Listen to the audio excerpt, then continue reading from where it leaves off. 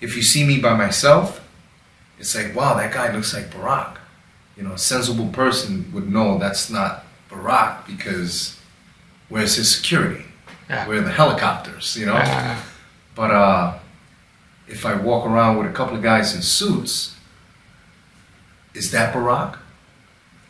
The difference between that guy looks like Barack, is that Barack? That fine line. So I don't walk around with security all the time.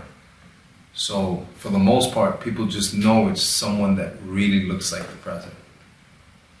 How much money is it actually possible to make as a lookalike? Well, I don't know if you saw my tax return, but I made $900,000 less than I did the year before, which goes to show you, even I'm doing worse under Obama. Again, that's a matter of national security. Yeah. I didn't see it right away. I had a mustache goatee, and it took about almost a month for me to finally take it off and look in the mirror and put this face. That's all she wrote after that. Next thing you know, I'm in South Korea, HBO, Flight of the Conchords. How has your family life changed during this period?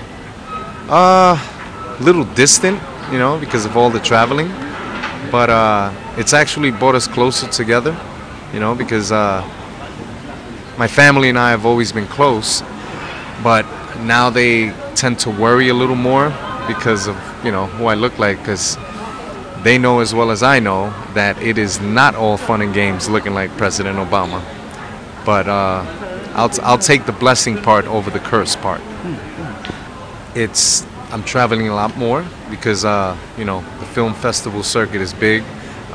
We just did all over the U.S. Our international premiere was in Toronto, and now we're here in Bergen at BIFF, and it's incredible. First time in Europe, so I never had a passport, and now my passport is stamped from here to there, so it's changed quite dramatically.